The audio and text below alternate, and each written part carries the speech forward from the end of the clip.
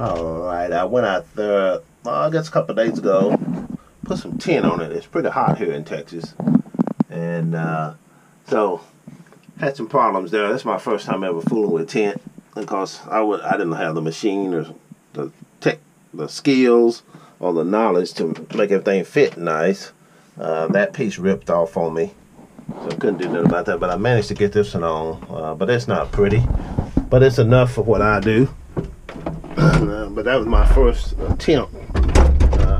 The guy here, there's a tent guy in this town, but he don't do tractors.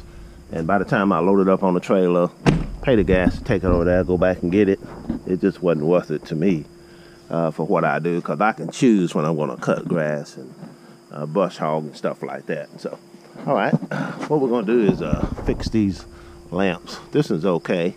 Oh, I got to go into town and get some bulbs. I forgot the bulb. Man. Yeah. So what happened is I was cutting under some trees and stuff, wasn't paying attention, and it broke this one off. So I bought one off of Amazon. We'll tap into it and put it in. This should be a direct replacement. Yeah. Should be a direct replacement. Okay. We'll put that one on there and see how it works. This one's got a bulb, so all I gotta do is try to find one.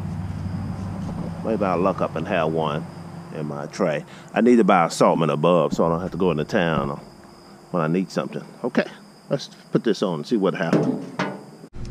All right, can't never tell it's been broken. The aftermarket comes with a little longer pigtail, which is no problem. We'll just wrap it around, tie it up. Might put some tape. I usually use that Flex Seal tape on a lot of things. I got the cover for this, but I gotta get a bulb before I glue it on. And but looking good. Okay. All right, let me get everything tightened up. Tuck a 19 millimeter combination wrench, and you just snug it up, and it'll be good to go. All right. And we will put some. I'm gonna put some dielectric compound in the sockets, and then when I put the bulb in, I'll put some in the bulb too. All right.